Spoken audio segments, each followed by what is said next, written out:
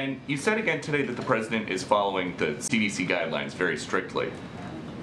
It seems like there are people in the residence taking his photo with no mask on. I was looking at the guidance for COVID positive people. I don't see any carve-outs for something like that. So is he really following the CDC guidelines? Yeah, so so a couple of things.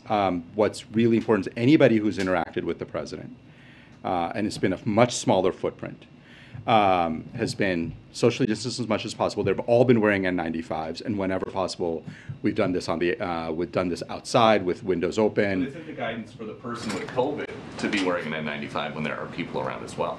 So, look, Peter, I think if you think about, the president, he does generally wear a mask when he's around other people. He sometimes takes the mask off when he's getting a photo taken.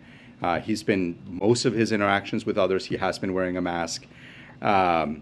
And the bottom line is that everybody around him is fully vaccinated and boosted.